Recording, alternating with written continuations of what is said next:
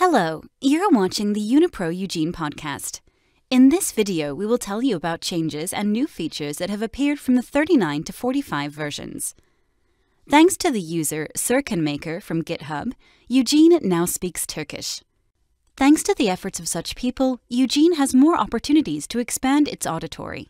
We have improved support for a large number of file formats including NUIC, FASTA, MSF, ClustalW, and others. UGENE now works correctly with files containing Unicode characters. Phylogenetic trees have received several updates. A new IQ tree construction algorithm has been added. It compares favorably with RaxML and PhiML in terms of plausibility at a similar computation time. And now you can customize the appearance of different parts of the built tree separately.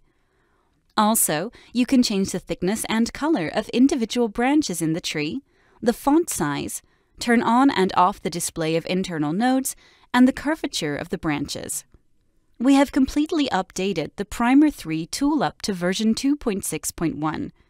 Now you can select all possible options for the most successful search for primers in the settings dialog. Also, we have added various primer search modes. The possibility of using thermodynamic models to calculate the propensity of oligonucleotides to form hairpins and dimers, and a large number of other parameters. We have added wrap mode for multiple alignments. This mode is presented in many other tools, and now we have it too.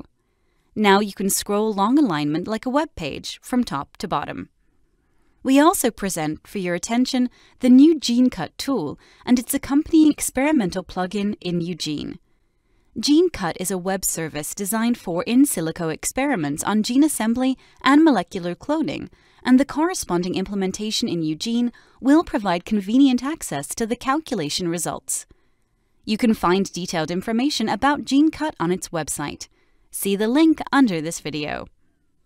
Also, we've done a lot of work to improve stability. Our team has fixed a large number of crashes and errors when working with files larger than 2 GB. We have improved the auto annotation mode, speed and accuracy of charts, and fixed a bunch of errors in vertical scrolling in the Sanger Reads editor. Thank you for watching.